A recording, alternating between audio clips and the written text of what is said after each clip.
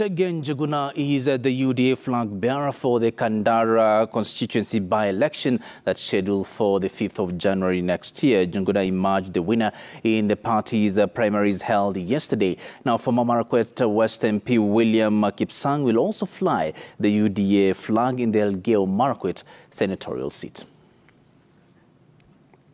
Marakwet County, former Marakwet West MP William Kipsang won the UDA party ticket for the Senate race. Kipsang was declared winner by the UDA County Returning Officer Nicodemus Bore after garnering 28,136 votes. Na nashukuru wana Elgeyo Marakwet County na Mungu kwa sababu kwa hii nafasi ile nimepewa ili nikombee kama candidate wa UDA tarehe 5 Januari. Timothy Kipchumba and Jonathan Tanui tied at the second position. In Muranga County, Chege Njuguna clinched the UDA party ticket after garnering 7,826 votes in the race for Kandara constituency parliamentary seat. He was followed by Titus Njau in the second position with 5,335 votes. Stephen Maura came third with 4,414. James Kamau took the fourth position with 2,191.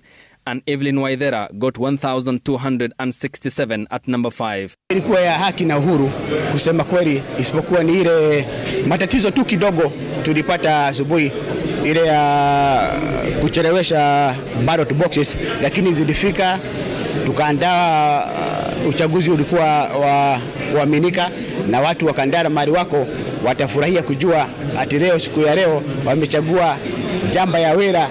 In Garissa County, Defense CS Adan Duale declared his backing for Major retired Deko Mohammed as the UDA party candidate for the Garissa Township parliamentary seat. He's speaking during an endorsement event in Garissa County, which brought together political leaders, elders, professionals. The CS urged locals to give Deko the same support they had given him in the past 4 elections. Katika by-election ya tarehe 5 mwezi wa Januari 2023, mimi nawaambia wakazi wa Garissa ambayo wamenichagua katika mara 4 na katika vyama ambaye tulikuwa na mheshimiwa rais, hii kiti tafadhali mujenge mheshimiwa Deko. Former leader of the majority party has served as Garissa Township MP for 3 terms and was nominated to the cabinet a month into his 4th term, prompting him to resign.